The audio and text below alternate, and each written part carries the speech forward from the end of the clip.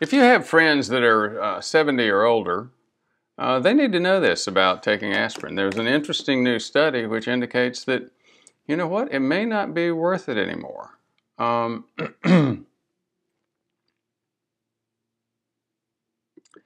It's called the ASPREE trial. It was published in the New England Journal of Medicine in September 16th of 2018.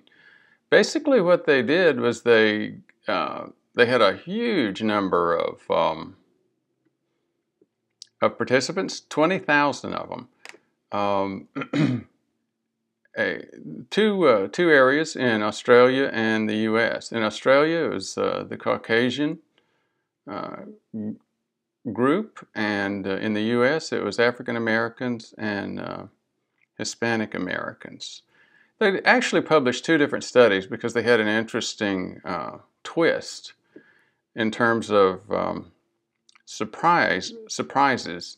And the surprise was a couple of surprises. The first surprise was the aspirin for this group, this study group, did not really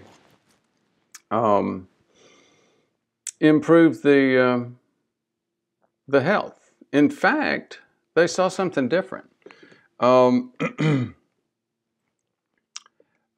We'll answer that question and a couple of other interesting twists about this in just a minute, but first an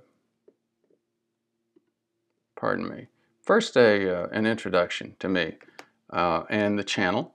My name is Ford Brewer, F-O-R-D, Brewer, B-R-E-W-E-R. I started off as an ER doc, got very frustrated with the amount of preventable death, disease, and disability my patients brought into the ER.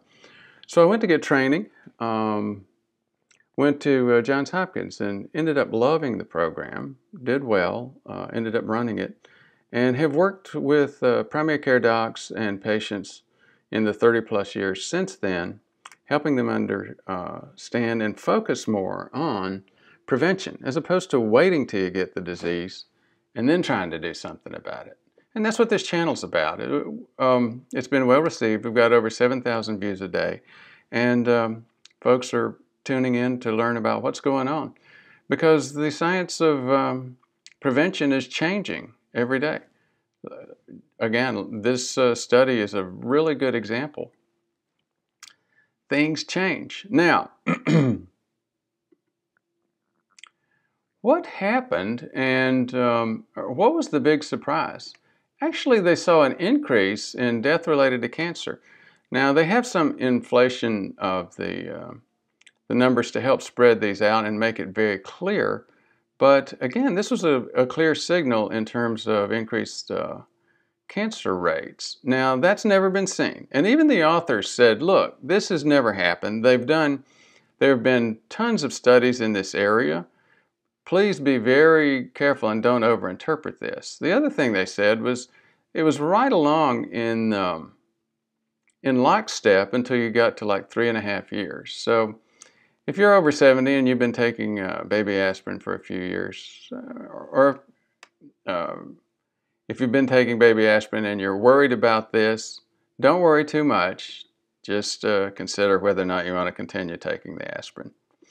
If you look at other images here, at least on this part of the study, they didn't see a significant increase of major hemorrhage or hemorrhagic stroke. Now, they published another analysis of this in the same journal and did see some increase. So there was some. It was enough to be significant, but not enough to get really upset about. Now,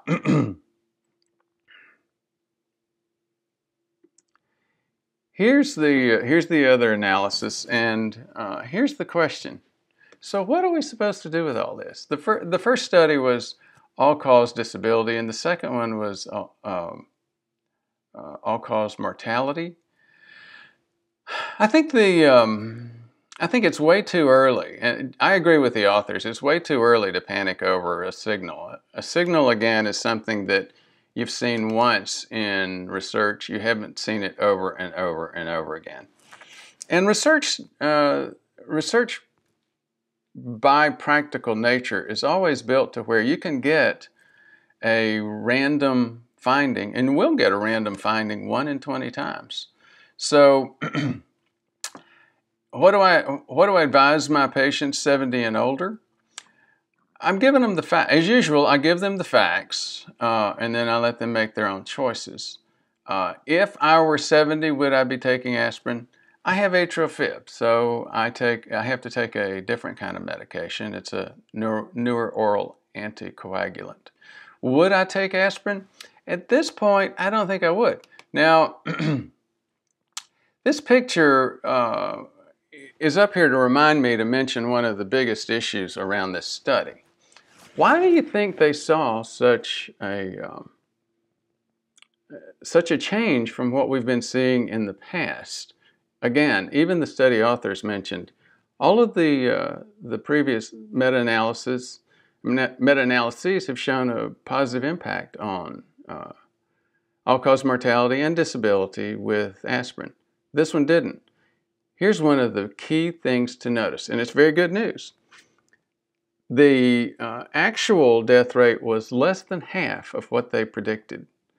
So we've got a few studies coming out recently where it appears to be washing out the impact of aspirin, omega-3s, at least omega-3s in lower doses. I don't think I'd give up on omega-3s yet. But I'd start looking harder at aspirin. It looks like we're getting healthier. Thank you for your interest.